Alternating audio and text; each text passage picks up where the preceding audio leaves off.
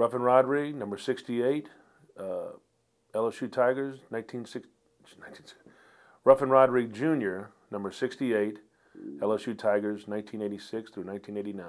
Energize. I mean, it's anything with anything you do. I mean, anytime you get, if your wife tells you, before dinner one night, your wife somehow tells you you're handsome, you feel good about yourself. It doesn't come very often, obviously, but just any pat on the back you get from people that you love and appreciate is a morale booster. That's what Tiger Stadium is. I mean, that's you got at the time it was 85,000, whatever it was at the time, 82,000 people.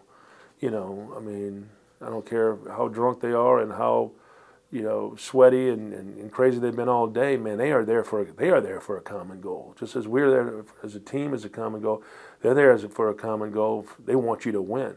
So their job is to do everything they can to help you out as a fan base. And that's to be as loud as possible when the defense is on the field, to scream as loud as they can and cheer when you run out on the field. And when you achieve success, they want you to know that they're appreciative.